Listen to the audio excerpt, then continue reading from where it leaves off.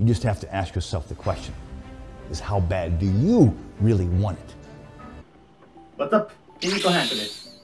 さあ今日は誰もが才能を持っているトム・プラッツがみんなに伝えたいこと見ていきましょう。筋トレをしていると骨格だからとか日本人の遺伝だからとかっていった言葉を耳にすることがあります。今回はそんな才能や遺伝についてトム・プラッツが話をしてくれています。例えばビッグヒデは日本人でいたことに対して不利に感じたことはないと言っていたこともあるんですが、トム・プラッツは何というのでしょうか。早速見ていきましょう。どうぞ。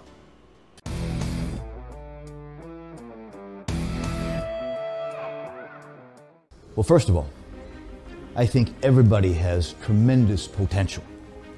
One of the things you have to realize is that you cannot be a victim to your genetics.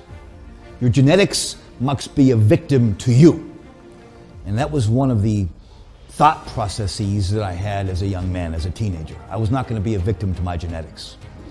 I mean, there's many bodybuilders around the world that I see that have tremendous potential, but we all have potential. You can't let anybody tell you you can't do something, not even yourself. But looking at some of the athletes that I meet on a regular basis around the world, and I'm here in Hungary, as you know, at the moment.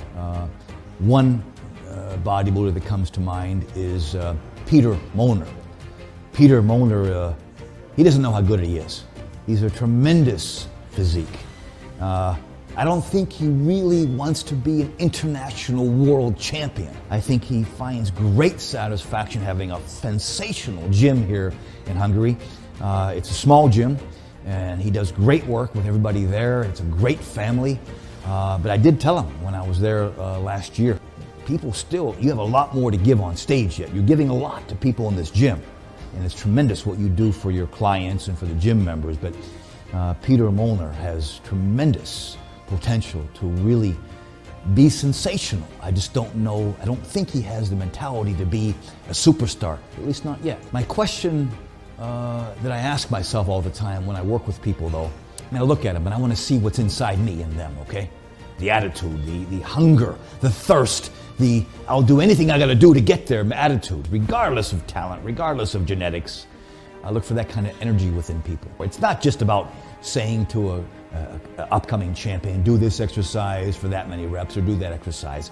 It's about finding that energy in them and witnessing the energy and having my breath taken away because I see it in them, by making them aware of it and saying, go.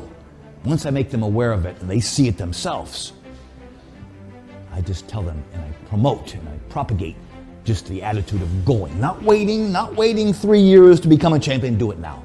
Accept that position in your life now. And that's one of the things I've said to Sergio many times. But of course, I have many people around the world that I'm meeting on a regular basis. I'm going to Slovakia tomorrow. There's a young man there, Roman, who has huge potential. He was in LA with us working out for a while. I mean, there's a lot of things that go into being a champion. Back in my day, I mean, I did my own diet. I didn't have somebody tell me how to diet. I did my own diet. I was my own coach. We all didn't have coaches. We were our own coaches. We figured out the way to train for ourselves. We figured out the way to eat for ourselves. We established how many calories, protein and carbohydrates, macronutrients that we should eat every day. We were in complete control independently of anybody on stage. And if I may say so, we have a lot of physicality. Everybody's walking on stage close to 300 pounds nowadays.